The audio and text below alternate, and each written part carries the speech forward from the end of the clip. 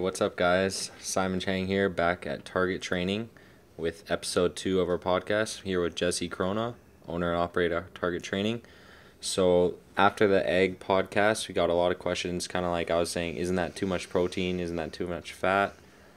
So, basically, just a lot of macro questions. So, we wanted to go over some macros, give details of what we do here.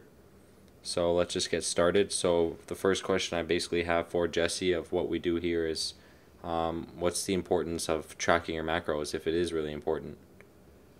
Yeah, it's a huge one that you get all the time. Really people get into I would say more of the busy work and missing the main point of what you're trying to do, and they're tracking macros. And that's why I'm calling it, like, kind of just doing extra work for the point of not doing extra work when you don't really even have to. In certain situations, definitely you have to get a lot more specialized and track them exactly and, figure out exactly what you want to do carbohydrate-wise, fat-wise, protein-wise. There's a lot of different people in here with different goals, and in some situations that has to happen. If a guy has to get super, super lean, like, towards the end of a bodybuilding contest prep, or if, let's say, super, super lean for the end of a combine prep where, when you're running, you want to strip off all the body fat, that can be a case where I am tracking exact macros. But other than that, I really don't do that. So that's probably something that's a bit different in other places. Everyone feels like you have to know exactly how many grams of carbs, how many grams of protein, how many grams of fat you're eating a day, and really get crazy into tracking all that. And I've never done that. Doesn't and I have to say it doesn't. I don't think it makes a difference.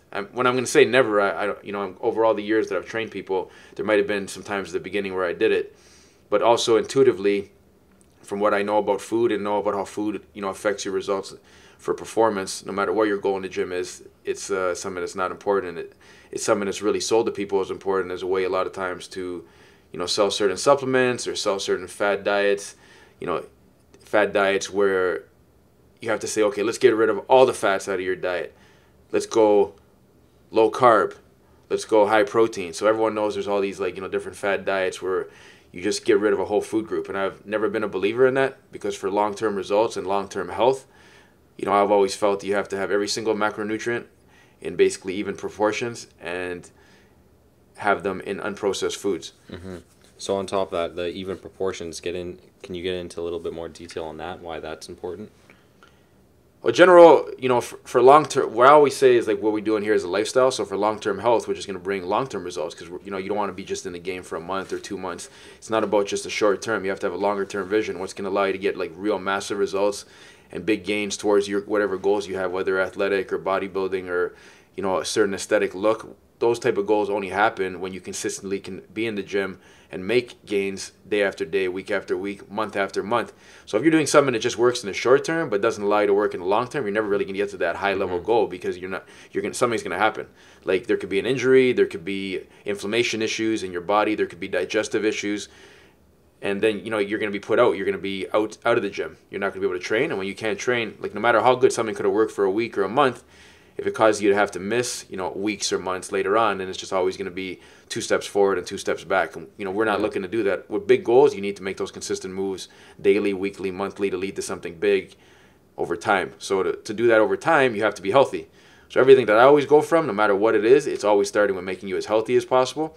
And to be as healthy as possible, and you heard me talk about this in the other podcast, and I'll keep harping on it, you need to have every single food group, because they all have certain things they do in your body that are very, very important. And when you limit one of them for too long, those things start going wrong in your body and actually start affecting other things. And then there's like a cascading negative health effect. Instead of creating vitality, you're creating a lot of ill health, which is not going to lead to any type of gain in the gym whatsoever. It's going to lead to problems outside of the gym, and then of course that's going to mean you're not going to get what you want in the gym. And to go a little bit more into, let's say, the breakdown of what you were saying about even, the other important part of that too is because for your body to absorb nutrients properly, you have to, get a lot of vitamins and minerals into your body. And for that to happen, every single food group is going to be important over the long term. And that's why it's not just about, calories in, calories out. It's not just about if it fits your macros, because what has to happen over the long term is you have to create a metabolism that allows you to achieve those goals. So let me just, give an example of that.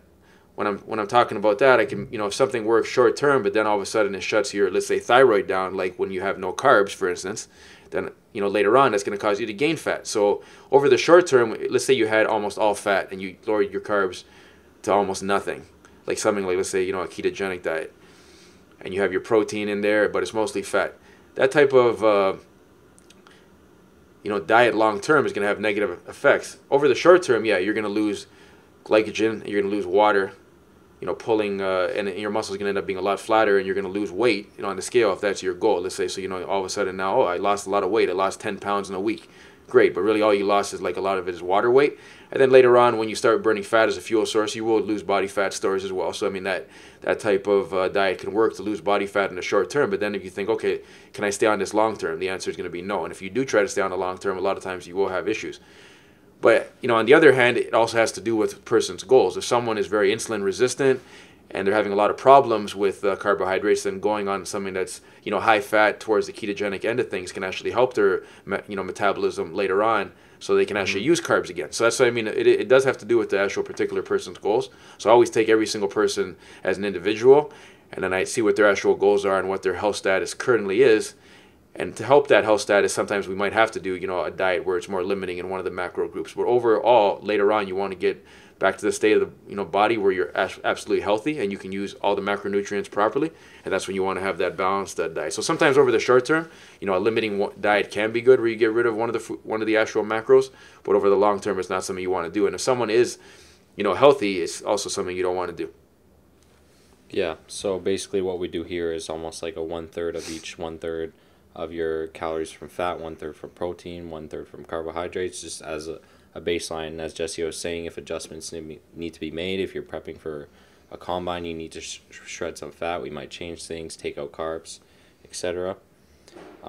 He was just talking about if it fits your macros. So there was questions on that. People are saying, why can't I just do that if I'm tracking my macros, and what's the importance of that? I had a lot of questions about that, and my main answer was I usually just eat whole foods essentially for the vitamins and nutrients, because that's a little bit it's equally important as getting your macros. But do you want to touch upon that a little bit more? For sure. Like a lot of these questions you're going to hear, from this, there's going to be some overlap with them. But the reason for that is because general health principles always kind of stand the test of time, and they're very true. So kind of the answer to every question is similar, but there'll be some differences as well. But you guys are going to notice the overlap. So with if it fits your macros, again, it's going to cause later on, it could cause something to happen that's seems successful in the short term, but later on it's going to cause health problems. So let's say how I said, if you go to almost no carbs long term, that's going to shut your thyroid health down, and then all of a sudden you're not able to burn body fat, as easily after a while. Or it's also going to shut down your hormones, like your actual. Let's say if you're a guy, you want to have high testosterone levels at their maximal,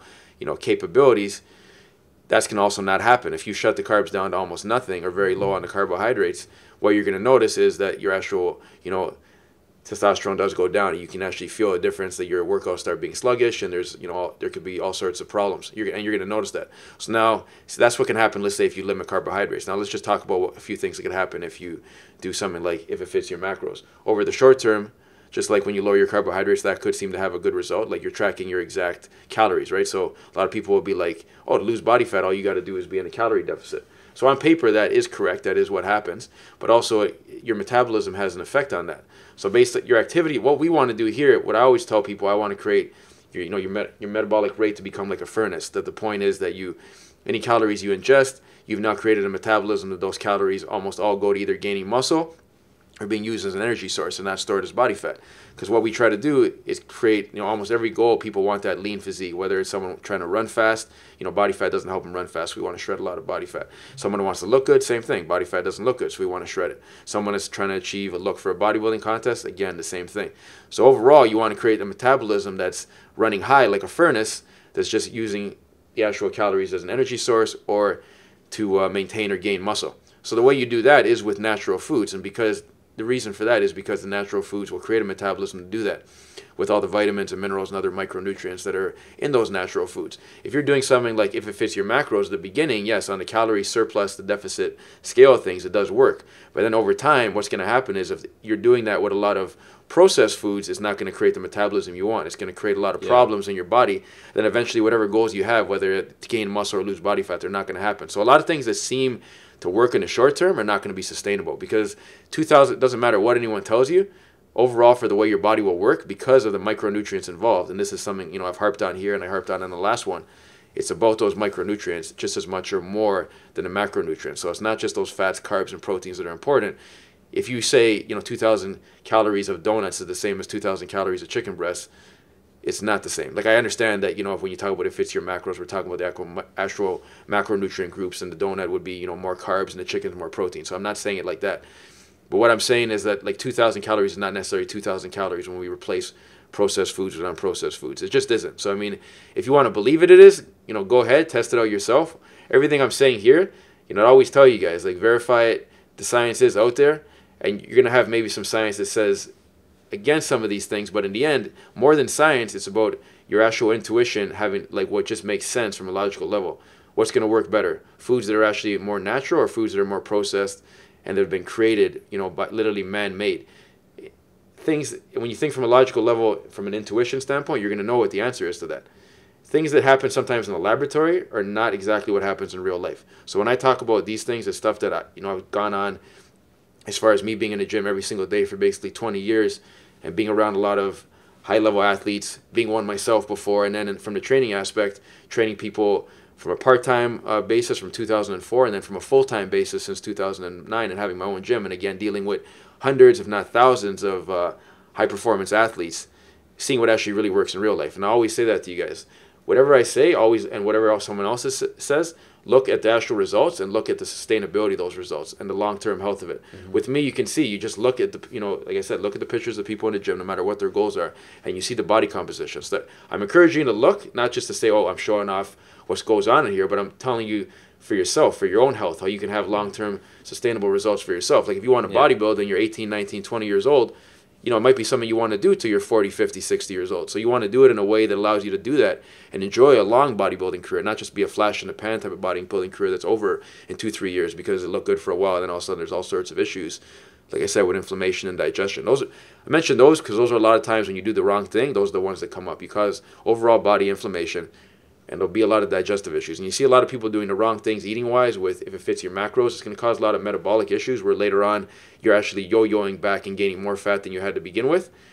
Big-time metabolic damage, or you're causing, because sometimes it's both, you get actual huge digestive issues, and people later on getting Crohn's, colitis, diverticulitis, all sorts of different issues in digestive tract. And those are stuff you have to stay away from if you want to stay in this long-term. If you're an athlete, same thing. You might be an 18, 19, 20-year-old athlete. You want to stay competitive and athletic at a high level, until your 30s, 40s, and maybe beyond. So what I'm talking about here is a way it is actually like the holy grail of being able to do that by sticking to actual natural foods that can actually give you the macros you need, but also the more important micronutrients you need, and be able to keep you in the game or whatever game you've chosen to be in, long term, and enjoying yourself long term.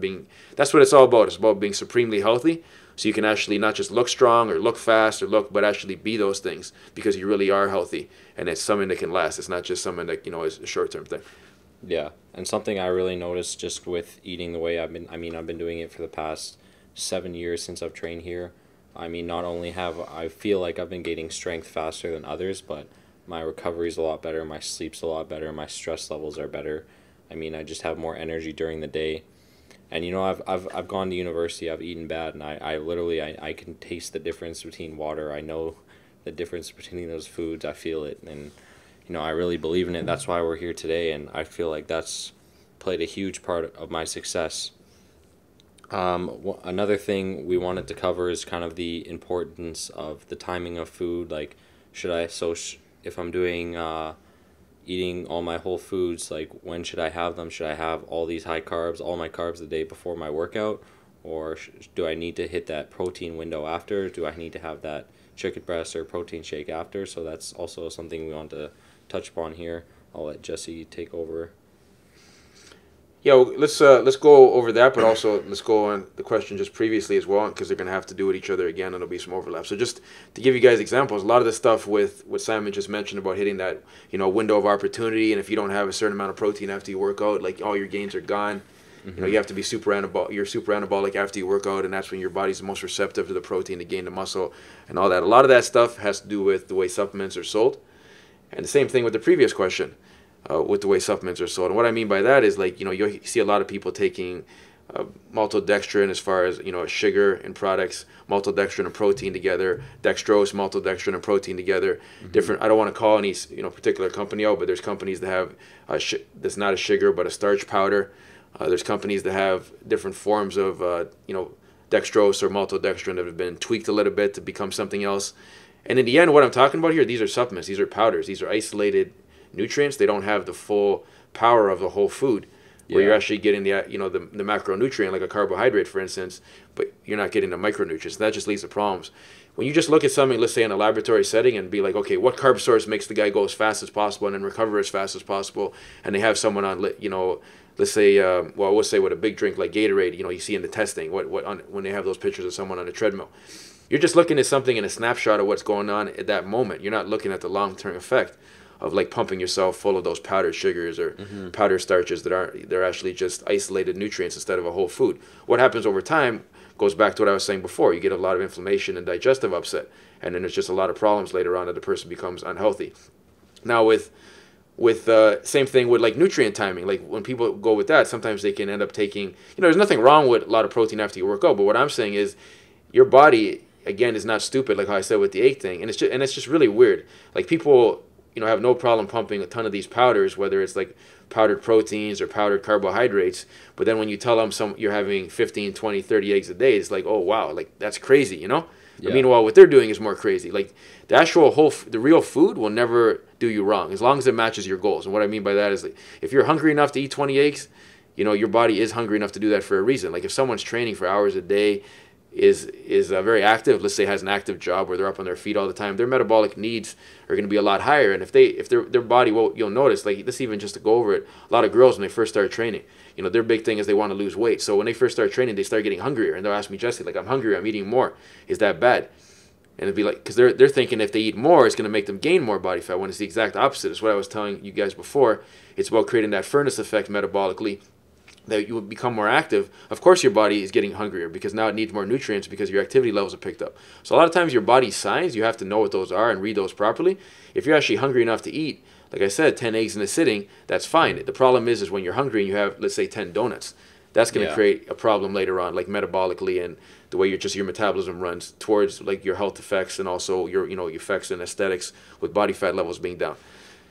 So with actual nutrient timing, it kind of goes back to that as well. Just the same way people think it's, so crazy to miss that window, the same way as like them saying, oh, it's crazy for you to eat 20 eggs, but then they're cool with you hitting that window with a protein powder, but they were cool with a powdered starch.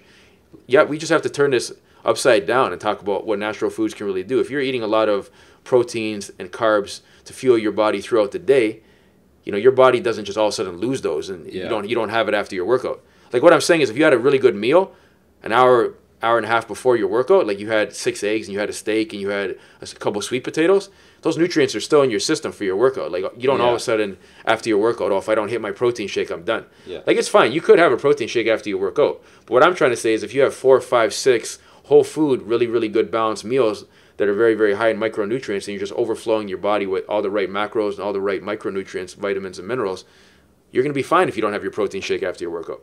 Like a lot of guys in here that you see with actually the best physiques, the most muscular physiques, the lowest body fat levels, they actually don't have any protein shakes whatsoever. So it's not that once in a while a protein shake, a high quality one as well, that's another thing, because a lot of ones are not high quality, but a very high quality protein shake at certain points can be of a benefit. But don't feel bad if it's more of a mental thing when you say, oh, I missed my protein after my workout, I missed all my gains. It's not true. It's more about what you do, again, consistently throughout the whole day. Because you'll see a lot of people, they get suckered into that whole supplement approach from the magazines. Oh yeah, I hit my 2 scoops of protein after my workout. But then you ask them, what did you eat the rest of the day? Oh, in the morning I had a piece of toast and some orange juice. And, at lunch I had some like Frosted Flakes and some cereal. And then at dinner, pizza. I had like macaroni and cheese and a pizza. Yeah, stuff like that. You actually hear people, there are people that work out, and a lot of them that do that, like have these processed meals that are just literally garbage for your body, but then they think they had their 2 scoops of protein after their workout and they hit their anabolic window and it's all good. And it's not all good. It's actually, going to cause problems. What's more important is getting the right foods in all day, every day, consistently, week after week, month after month. That's what's going to lead to the body being exactly the body that you 100%. Want. Right, so that's what I would say about that. So not that it's not helpful at all. Like I'm not saying, but don't feel like if you're someone that what I always tell guys, I mean, this is the way I'll go about it. I always tell people, spend all the money you have on the exact foods I tell you in the meal plan. After that, if you do tell me, Jesse, I have some money left over and I want an extra 1 or 2% edge that I think I can get from supplements, which supplements do you suggest? Then I'll tell you, because then it's like those are supplements, exactly what it's called, to what your eating is. They don't replace your eating. Like a lot of people would try to have something I don't like, or actual weight gainers. Like a lot of guys want to gain a lot of muscle real quick. So what's even worse than, let's say, like an isolated protein of low quality is a weight gainer, because then it goes back to what I was saying before. In the weight gainers, you have like maltodextrin, dextrose, just cheap sugars thrown in there for extra calories, telling guys to drink milk with it. And the quality of the milk we have here being processed, homogenized, and pasteurized, not good quality stuff whatsoever. So I mean, you're getting garbage thrown in with that. You're getting garbage with all the sugars, and then usually some low-grade protein like a whey concentrate or some other garbage, and then you think you're gaining good weight, but you're really not. You're getting a ton of fat, you're causing a ton of inflammation, you're causing getting a ton of digestive upset, which people notice, right? They always say like, oh, I'm getting like, protein shits, or I'm getting protein farts, and it's kind of like a joke, bloated. Right? They kind of laugh about being bloated and saying stuff like that, but really that's bad. You shouldn't feel like that. Exactly, you should not feel like that. And in the short term, maybe nothing bad is going to happen to you, but if you keep continually doing that does what lead to problems later on. That's what I'm just trying to get across to people. So that's more of the crazy stuff. Like people are so, right away, like if I tell someone to have 10 eggs for breakfast, not in my gym because they know it's pretty normal, but if the outside world, oh, that's crazy. But if you have breakfast bars or breakfast cereals, with milk, that's normal. Meanwhile, that is not normal to your body, and that causes a lot of problems. And if you really think about it, and think about your digestion, you'll see when you have those low-quality foods, or really a lot of times the isolated sugars, like the dextrose, the maltodextrin, or the other versions of that I was saying before that are powdered carbohydrates, you'll start seeing there is a lot of digestive problems. And whether it might not happen right away in the first day or the first week, but then later on you are going to start feeling bloated and you're going to notice there's issues with what's going on. So I want to just, instead of saying, the best way to fix a problem is never to have it to begin with. So if you eat properly from the beginning, you're never going to have those issues. You're just going to be healthy. You're going to be strong. Your gains are going to be a lot easier. So, I mean, notwithstanding, I do understand there are some times when a protein shake after a workout could be helpful. There are times when you do, like I said, in general, what we're talking about here is in general for health. There are times in short-term periods where you might take away a lot of the carbohydrates or you might up your protein. But in general, you don't want to do that. And let's just go over a few other reasons why. Like if you have high protein and don't have the other macros, let's say you have something where it's like 60% protein, you just keep upping your protein because protein is going to make you gain more muscle. At a certain point, all that's happening is the enzymes in your body that help you digest protein just get more efficient at doing that, and you're not getting anything. You're just pissing that protein away, so it's not worthwhile. Also, a lot of nutrients can be taken out of your body when you have high protein. One of them would be like vitamin A, for example. So a lot of times when people go high protein for long periods of time, their vitamin A levels are really going to be low, which is not good. So that's why we want that balance. If you notice in nature, most of the foods that actually do have high protein in them also have quite a bit of fat in them. And just think about that. Think about all the foods that have protein. Most of them do have fat. And the reason for that is because fat will help you digest protein better. So it's not just about what you eat, it's about what you can digest. This kind of goes back to what I was saying about why you don't want the inflammation. You don't want the digestive issues. You don't want to take out a whole food group or a whole macro group for too long, because then it will get back to the digestion issue. Like, it's not just about, everyone wants to be like, what's this magic formula with one of them? Like, take one away or pump one up. Over time, that's going to cause a problem. Like I said, with the protein, for instance, if you keep just pumping your protein up, there's diminishing gains that happen. Like, a little bit more protein than what a normal person has will give you more muscle and more performance benefits. But if you keep thinking more is better, at a certain point, it doesn't happen. It will deplete certain, vitamins and minerals out of your system, and also it's going to cause, issues with you not being able to absorb it as well. So there just aren't benefits. You want to have the fat with the protein to help digestion. That's why, let's say there's certain protein powders that actually do that. They have actually fat in with the protein based on the fact that, they'll say, oh, mother's milk, you can see it's fat and protein. A baby gets bigger faster than any other point in its life is when it's, having that. So let's do the same thing and have fat with protein. Part of that's true. I mean, our digestive system does change compared to when you're a baby. But part of it is true. If you look in nature, the actual foods that make something grow faster do, as far as digestion goes, even with muscle, it's known. That's why a lot of the older protein powders, like Blair protein powders from years ago, like 50, 60, 70 years ago, they used to have that fat with the protein. That was the idea behind it, because they knew that fat helps the protein digest better. So the companies that do that today, what they do is they say, okay, fat helps proteins digest better, and then they add a cheap form of fat in there. So it's always about those high quality fats. We're not talking about adding vegetable oil into the protein to make it digest better. We're talking about high quality stuff, like let's say, for instance, something like avocado. If you mix avocado with your steak or avocado with your ground meat, that's going to be better for your gains. It's be better for your performance. You put something like coconut milk, good quality coconut milk or coconut cream with your protein. That's going to help it digest better and you get more gains. That might, that's something where you really want to gain a lot of muscle and you're going to gain a slight amount of fat, because in a real anabolic state, you do gain a slight amount of fat with that muscle. It's never going to be 100% muscle. That's another thing as well. So maybe you're not going to do that and you're like 2 weeks out from a bodybuilding show, but for anyone that's trying to gain weight in the right way, that's why I'm giving you guys that example. If someone, let's say, is 150 pounds, 17, 18 years old, getting into lifting for the first time, and their goal is to be 200 pounds, don't take that weight gainer. Make your own, because of the issues that I've just highlighted. Make your own weight gainer. Use things like I was saying, the good quality fats, like the egg yolks in the whole eggs, the avocados. The eggs in general. Exactly. It's almost like a 1-to-1 ratio of protein and fat. It's like the perfect weight gainer, and it's cheaper than buying weight gainer. 100%. I agree 100% with what you're saying. Like use those real foods. Like, I mean, you have stuff like oatmeal, you have stuff like rice, sweet potatoes. Those are good carbohydrate sources. You can eat those. That's going to help you up your carbs a bit. That's also going to make you gain weight.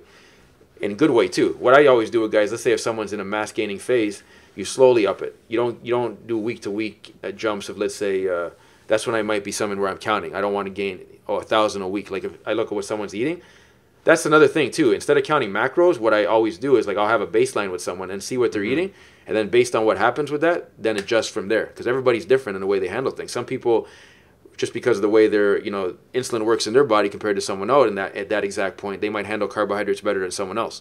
So it's not necessarily what's on paper with those exact calories and macros. You have to adjust to the actual person. Some people might be able to handle more carbs. Some people will be able to handle less.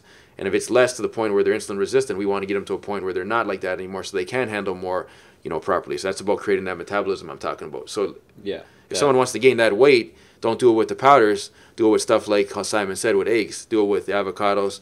Do it with, maybe you might put some oatmeal in that drink. Like, you can create your own weight gainer. You can put some coconut. It could be coconut milk, into the rice that you're eating on 2-3 days a week. I mean, that's something I'll do. I'll bump up the calories 2-3 days a week with certain people when they want to gain good quality mass and don't want to gain fat. They just want to gain a lot of muscle. You do it maybe 2-3 days a week where you bump the calories up, 500 calories more, 1,000 calories more. So maybe a couple of the meals you've added coconut cream or coconut milk on top of it. See, when you do it that way, you're adding good quality, real food.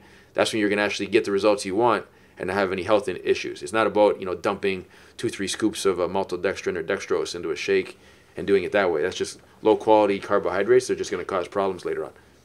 Yeah. So basically what we kind of do here, it's really about that metabolic manipulation. We give them the baseline, and then based off that, as Jesse was saying, everyone's going to respond differently as they should. So then we might add more carbs, we might add more fat, add more protein, but really it's about that metabolic manipulation and then helping them reach their goal, whether it's gain strength, gain mass, or lose body fat. And when you do it like that, it happens every single time because the body is healthy, and then they will get to their goal and they're able to sustain it. And it's in a way too that people are happy. Going back to that example that I was giving you before, like, a lot of women will think, okay, now I'm working out a lot more and I'm getting hungrier. It's going to cause a problem. I'm going to gain more weight. Then they're very pleasantly surprised they're actually able to eat a lot of the foods they wanted to eat the whole time they thought they had to stay away from. Like, they'll be like, I can't eat fatty meat. I have to eat just lean meats and just pure protein and just salads and stuff like that. Well, where salads are obviously awesome for you, and certain forms of leaner, protein, like, let's say, different types of fish are very, very good for you as well. That's not the only thing that's good for you. You can actually enjoy a steak. You can enjoy, let's say, once in a while, lamb. You can have stuff like that and not have to worry. You're actually helping your, fat loss by doing that. And people are pleasantly surprised later on once they see they can actually eat more and eat some of the foods they wanted to eat the whole time. And they actually see that what starts happening is what they wanted to happen. And then they realize what they were doing before is actually what was causing the problem. It was causing the metabolism to slow down and get into, instead of fat burning mode, a fat storage mode, right? And the reason for that is because they weren't getting the nutrients from every food group. They were maybe missing certain micronutrients, and it just stalls the body down to a halt. And later on, now they're able to see, okay, now I just want to be healthy. I'm working out more. I'm able to eat more because I'm actually burning more calories through the workout. There's certain types of workouts we might do with someone in that situation who are more metabolic. And now it's great. They can eat more, eat a lot of the foods they wanted to eat. They feel better. Like how Simon was saying, it's not just you might feel good on the treadmill for that instant or feel good in the gym and feel like crap the rest of the day. He's talking about, having less stress during the day, having better, sleep, energy levels, all that kind of in stuff. General. Right? So that's why I always say it becomes about being a whole lifestyle where you're just supremely healthy and all your goals are happening inside and outside the gym. And that's what we create here. Mm-hmm. I think that basically wraps it up. So if we want to touch back on a little few points, basically what we're trying to emphasize on is just eating whole, non-processed, non-industrialized food, nothing man-made, and having a good, if you're just a baseline, if you're not peaking for a competition, bodybuilding, or you don't need to shred fat, a good baseline is kind of like a 1/3 ratio of each protein, fats, carbohydrates, which we touched upon, and saying why, the protein fat balance has to be right. Not by weight, but by calories, right? Yeah, because the fat is more than the protein and carbs calorie wise. So that's what we're talking about. We're saying pretty balanced. And if any of you guys have any other questions about some of the specific ones that we were talking about, I can answer those. Like today was more general, and it's about getting that general point across about eating whole foods and letting that take care of itself and the body take care of itself. But certain situations where, let's say, a guy's coming into more of a prep for a bodybuilding show, there is some certain things we do with nutrient timing or close to a combine or specifically to lose body fat. So if you have a specific situation you want a more specific question on, there are specific things we do. So, ask that question and we will talk about that. But the general part of it, what 90% of it will always be eating properly will get you towards that goal no matter what it is. So I just want you guys to understand that. And we're going to go over some more foods and some other ones where, it can help you get to those goals as well that maybe you haven't heard of before. And what I'm talking specifically about is organ meats. So with those, guys in here are shown how to eat things like liver, kidney, hearts, and other organ meats to be able to help you towards your goals because they're so high in those micronutrients. And there's some other foods as well. It's not just the eggs. So there's a lot of unusual things we do in here. That's what we'll get into in some other later podcasts. But if you guys have any other specific questions, ask them and we can specifically talk about those. Because I don't want to give the impression everything's just in general and you just eat whatever you want. It's whole foods and everything just turns out okay. There is specific instructions that people are given, but the general background information of that is that you have whole foods that will get you towards your goals and not towards the supplement powdered side of things, which are just going to cause in the end a lot of times ill health if you use the wrong ones. Yeah, perfect. So if you guys have any questions, as Jesse said, just comment the question or DM us, email us. But hope you like the video. Thanks for tuning in.